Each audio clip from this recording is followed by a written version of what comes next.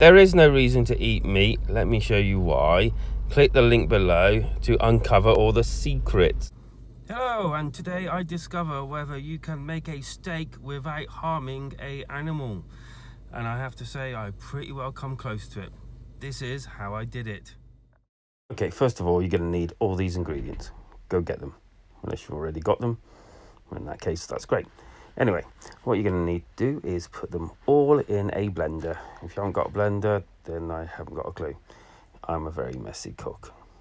Anyway, next you need to roll it out. It'll come out kind of like crumbly, but when you like put your fingers on it, it will stick all together. So, you know, roll it out a couple of minutes until it's in a ball.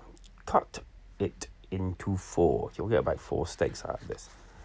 I don't know why I said that. It's blatantly obvious.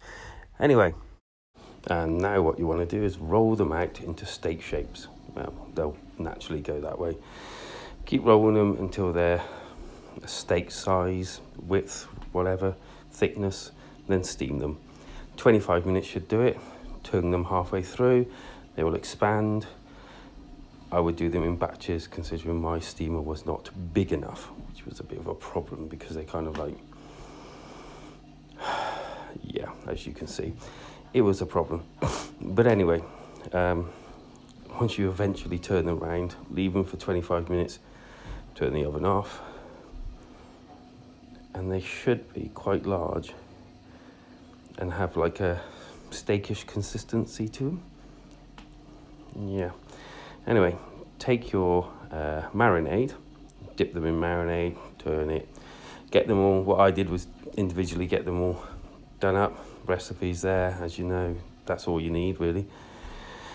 Leave them for half an hour. I've left them for half an hour, and I've also left them for hours. It was better for leaving them for hours.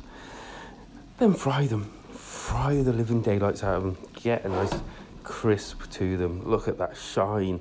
Look at the charcoalness, the shine upon it. That's how it should be, basically. Stick it in your burger and eat.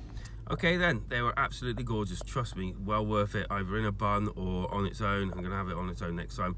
As a bonus, you can slice them down if any left. There was only 2 of us, so I made 4. So slice it down and really nice on a wrap.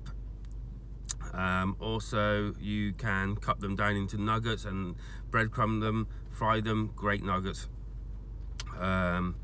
Well worth trying. It's really nice, really simple, and honestly, just give it a go.